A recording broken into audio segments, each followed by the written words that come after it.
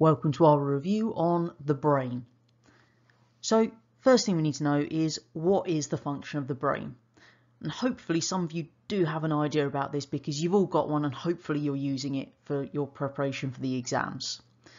Your brain is going to process all of the information that's collected by all these different receptor cells scattered throughout your body about internal and external environmental changes.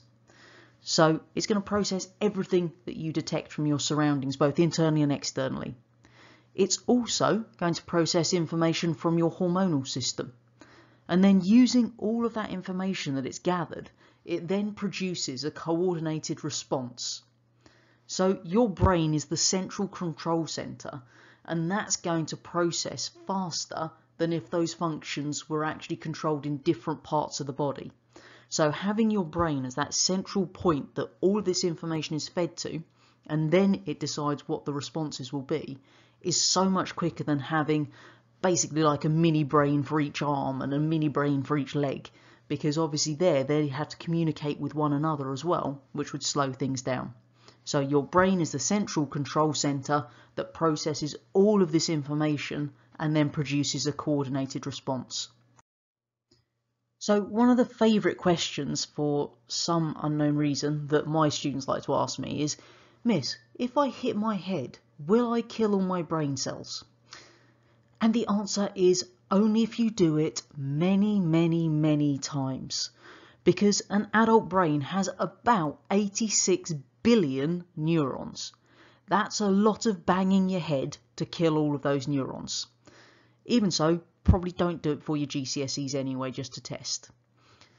You can see we've got a diagram in the middle there. Now you do need to be able to identify the different parts of the brain that are on that diagram and where they are.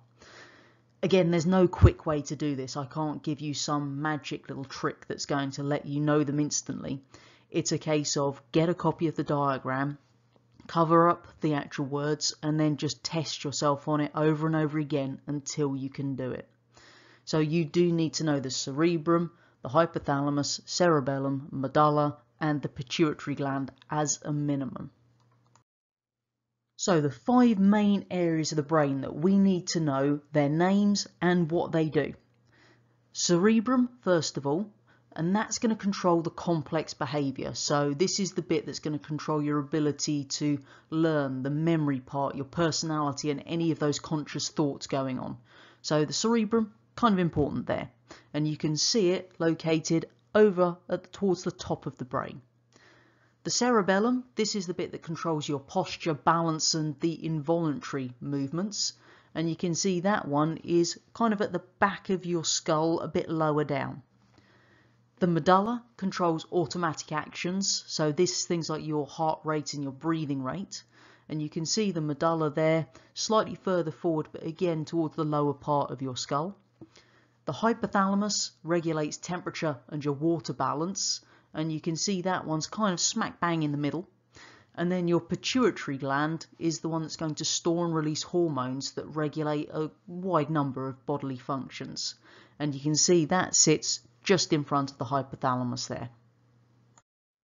So it's all good and fine that we sit there and we tell you about these parts of the brain and what they do. But how did we work this out? If we go back to what we used to do in the past, then we carry out this whole process of brain mapping using evidence from stroke patients. So what we could actually do there is work out which regions of the brain controlled which functions. We also use electrodes which we can place inside both animal and human brains, and then when we send that little electrical signal down through the electrodes and it stimulates that region of the brain, we kind of watch what happens. So that gives us an idea about what region of the brain stimulates what response. If we now bring this up to the present day, then we've gone away from this whole process of generally just shoving electrodes into brains and stimulating to see what happens, for the kind of obvious reason that people don't generally sign up to have electrodes shoved in their brains. These days, because technology has improved, then we've actually got a bit of technology called a CT scan, which is a computed tomography scan. Now this uses X-rays in order to produce 3D images of the inside of the body without that need for the slicing and the dicing. Now you can see an example on the right there, starting from the very top in the bottom right corner and then slicing further and further down through the head, showing all those different regions of the brain.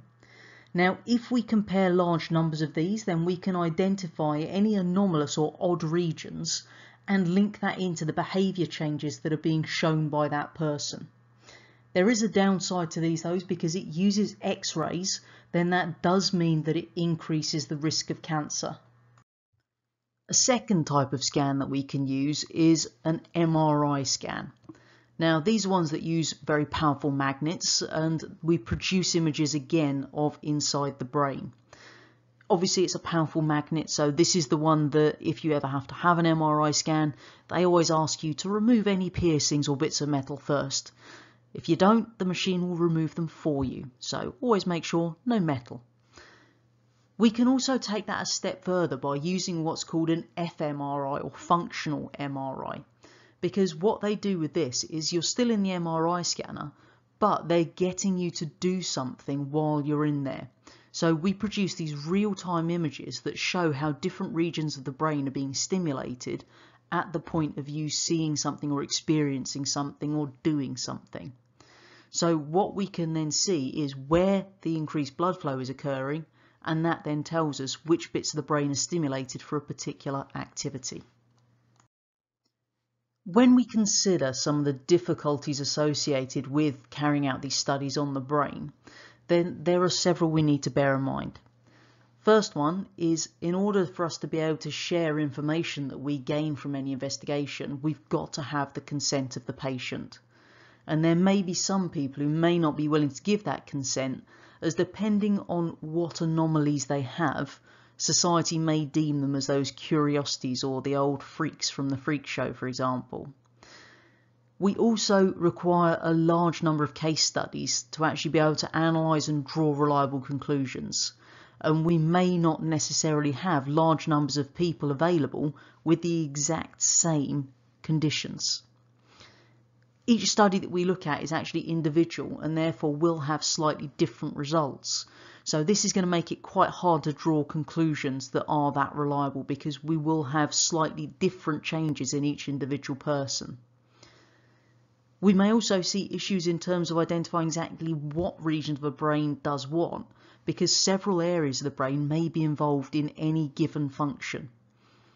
And the last one, when we're considering the fact that not everything has to be done on humans, we could obviously go back to sticking electrodes in animals' brains, then some people may not agree with that, because animal testing isn't always viewed as an ethical practice. So it's not just shoving electrodes in their brains. They've also carried out things like the MRI scans on dogs that have been trained to lie perfectly still in an MRI scanner. Again, some people may not think that's ethical. Hopefully at the end of this video you can now state the function of the brain, you can describe the function of the main structures and locate them from a diagram, and you can explain why it's difficult to investigate brain function.